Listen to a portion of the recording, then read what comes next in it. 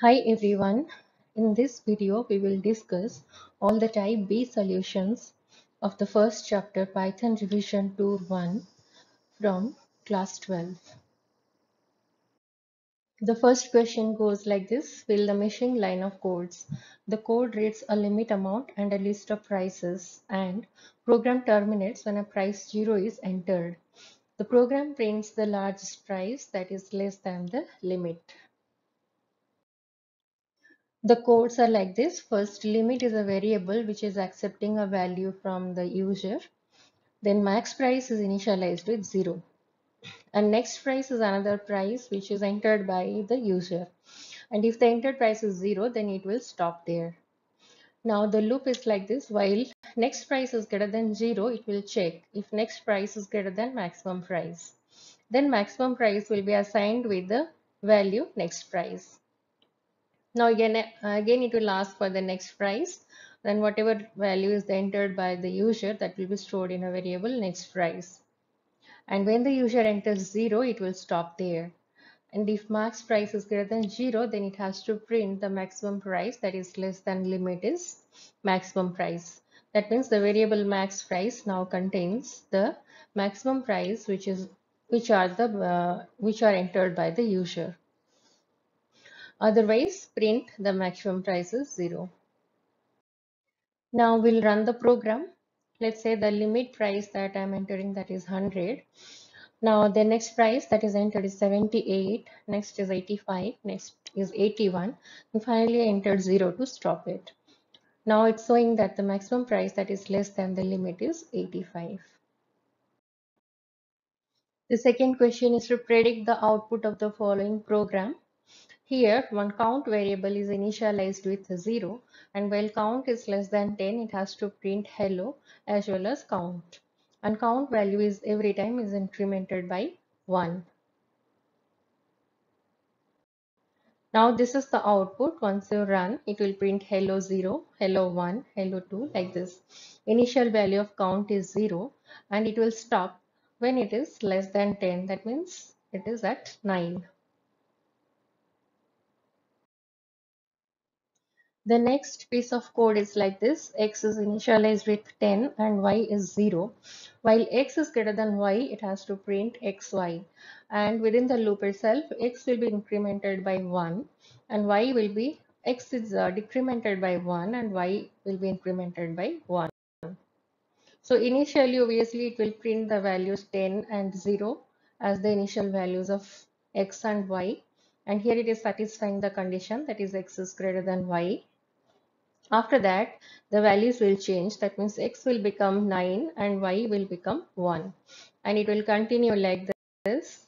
And it will stop when X and Y both will become 5. That time it is not satisfying the condition and the loop will terminate there.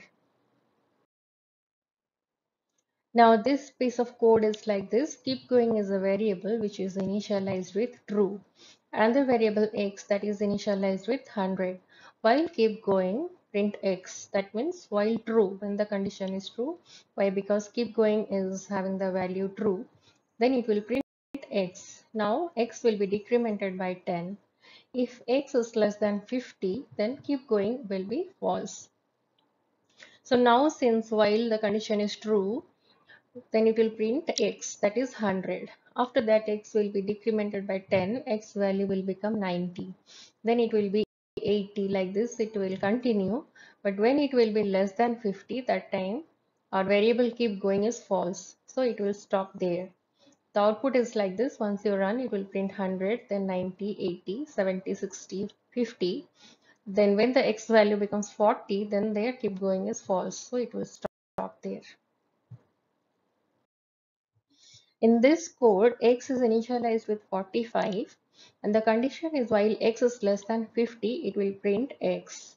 Now there is no value change is there for X. That means X value is always 45. And here since 45 is less than 50, so the condition is true and it will print X as 45.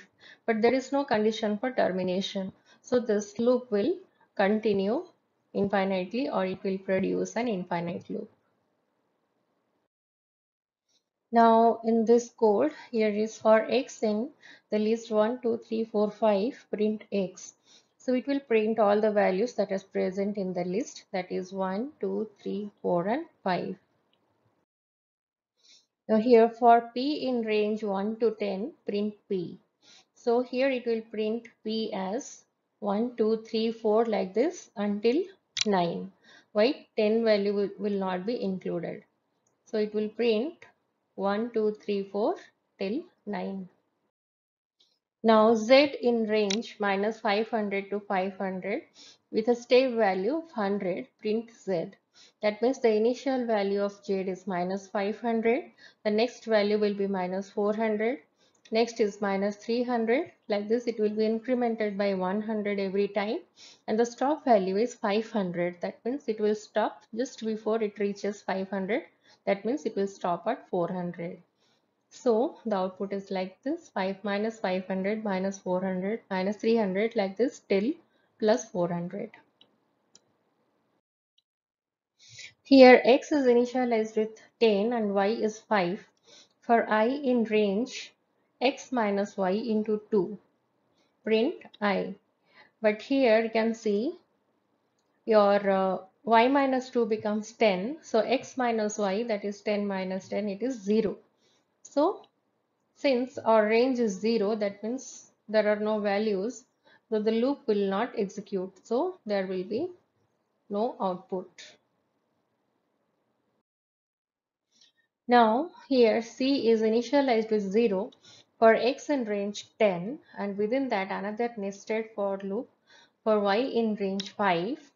C will be incremented by 1. Now print C. But here the print statement is outside the for loop. So it will only print the final value of C. Here the final value of C is 50. Why? Because for every value of x in the range 1 to 10 or 1 to 9, or sorry 0 to 9, y value will range from 0 to 4. So like this, the final value of C will be 50 and it will print that value. Now here x is a list containing the values 1, 2 and 3, and counter is a variable initialized with 0. While counter value is less than length of x, then it will print x of counter into %. For y in x, print y into star. So counter will be incremented by 1 after that. So there is a for loop within a while loop. This while loop will continue 3 times. That means length of x is 3. Initialized counter is initialized with 0. So 3 times this loop will continue, and each time for y in x it has to print y multiplied by star. So the output is like this. So this % symbol will be printed once, that is x within square bracket it is counted. That means the value which is present at the 0 index number of the list x, that is 1. So % symbol will be printed one time. Then for that the star will be printed like 3 times. First time it is 1 star, second time 2 stars, third time 3 stars. And again, as per the while loop, % symbol will be printed 2 times. Why? Because now your the list value which is present at the index number 1, that is 2. So it will be printed 2 times, and for that again the star will be printed same 3 times. Like this it will continue the whole thing 3 times. For x and lamp, here lamp is a string having 4 characters. Now print str.upper of x. Now it will print all the characters in the string lamp in uppercase. Now see, the output is like this. Now x is a string having value one, and y is another string having values two. And while counter is less than length of x, it has to print x within square bracket counter, that means the index number counter, comma y within square bracket counter, and counter will be every time incremented by 1. So initially counter value is 0, so the value which is present at the 0 index of x is O, and similarly the value present at the 0 index of y, that is t. So first time it will print OT. In the second run it will print NW, second execution, and third execution will print EO. Like this it will display. Now here X is a string containing the words like apple, pear and peach, which are separated by comma. Now we are splitting by using a split function. X will be splitted wherever it will find a comma symbol, it will split it and will store in a variable y. Now for Z and Y, it has to print Z. Here Y is actually a list containing the different words which are present in the string X. And it will print all the words that those are present in the list Y, that is apple, pear and peach. Now here X is a string containing different values like apple, pear, peach, grapefruit. Now Y is a list which will split the string X and it will put the values in the variable Y, in the list Y, wherever it will find comma. Now for Z in Y, if Z is less than M, print str.lower of Z. Otherwise print str.upper.Z. So here Z is actually containing all the different values which are present in the list Y. That means all the different fruit names. And but if Z is less than M, that means the first character of the word, if it is less than M, then it will print in lowercase. If it is more than M, that means the character comes after M, then it will print in uppercase. So as you can see here, the fruit names apple and grapefruit, those two characters A and G that come before M, so those will be printed in lowercase, and the fruits peach and pear, that it starts with P, that character that comes after M, so it will be printed in uppercase. Now the question is, find and write the output of the following Python code. The code is like this. For name, in the list of names are there, print the name. If name of 0 is equal to T, then it will break. Otherwise it will print finished. And finally it will print got it. So here you can see the output is like this. So first it will read the name Jayesh. And here the name doesn't begin with T. So it will go to the else part and it will print finished. And the next time the loop will continue, the next name it will encounter, that is Ramya, and Ramya doesn't begin with T, so it will print finished. The next name is Taruna and it begins with T. So once it will encounter with a name which is beginning with T, and it will stop there itself. That means the loop will exit over there. That means once the loop will encounter the name Tarun, it will exit the loop there.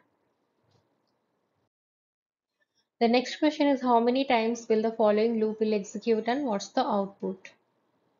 Here for I in range -1, 7 and -2, and for j in range 3, print I and j. Here you can notice one thing. Here the first loop is for I in range -1 to 7. Here step value is -2. So that means the value will always be decremented. -1, the next value will be -3, and then -5, like this will continue. It will never come to 7. So for that purpose, the loop will not continue and there will be no output.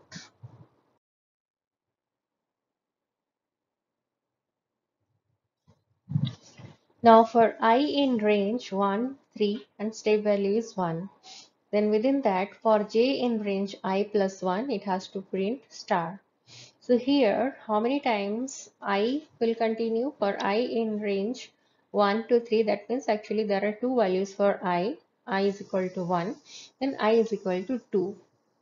And for each value of I, j in range I plus 1. That means when I value is 1, j will range from 0 to 1 because it will stop at 2. Similarly, when the I value is 2, that time j will range from 0, 1 and 2. It will stop at 3. So for I value of 1, j value will be 0 and 1. For I value 2, j value will be 0, 1 and 2. So there will be total 5 executions of the star. So star will be printed 5 times. Now the next question is to check whether the loop is infinite or not. Let's see the code. Here m is equal to 3, n is equal to 5, while n is less than 10, m is equal to n minus 1, and n is equal to 2 into n minus m, print n and m. So when we run this code, you can see the first value of n is 6. Why? Because m becomes n minus 1, that is m becomes 4, and n becomes 2 into 5, that is 10 minus 4, that is 6. So first values of n and m are 6 and 4. And the next values will be like this: 7 and 5, 8 and 6, 9 and 7. Then finally 10 and 8. Now n becomes less than 10.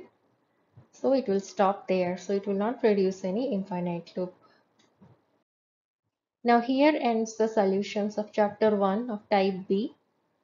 So here we have discussed all the application based questions which are there at the end of the chapter 1, that is Python revision tour 1.